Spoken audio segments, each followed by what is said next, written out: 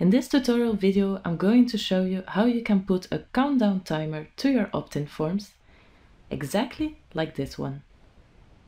Let me show you how this is done in Thrive Leads. To add a countdown timer to any of your opt-in forms, you can go to the menu to the side and choose Countdown Timer. Here you have the choice between Countdown Evergreen. You should use the Evergreen countdown if you just want to count down a certain number of days, and the normal countdown if you have a specific date. Let's show you how it's done with a specific date. So choose Countdown and drag it onto the opt-in form.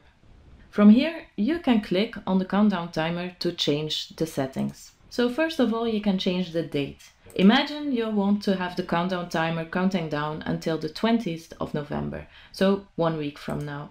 You can see that immediately the countdown timer counts 6 hours and so on.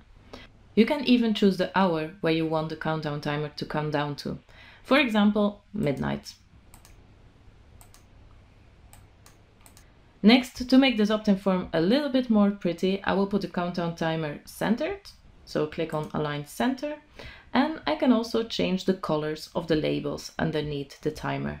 For the moment, actually the red is kind of nice, but let me show you. If you click on this color palette, for example, to have the green, the red, or some of the other colors that you can see here.